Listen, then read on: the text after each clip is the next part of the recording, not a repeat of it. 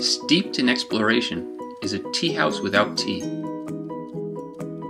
The transforming sculptural element of Steeped in Exploration uses local roofing materials to provide seating, while the blue and yellow anaerobic digester collects methane from cow manure and pipes it to a central burner to boil water.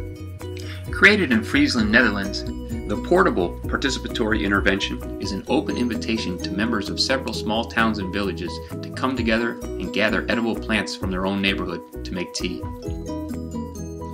The uncommon communal experience of collecting plants from the local landscape requires the sharing of individuals' knowledge and experiences.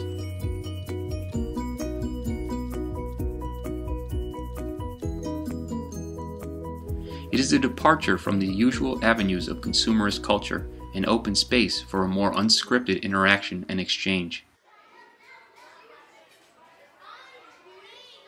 Steeped in Exploration is a collaboration between a number of local residents, including a reed decker, a welder, a microbiologist, a farmer, and members from the community.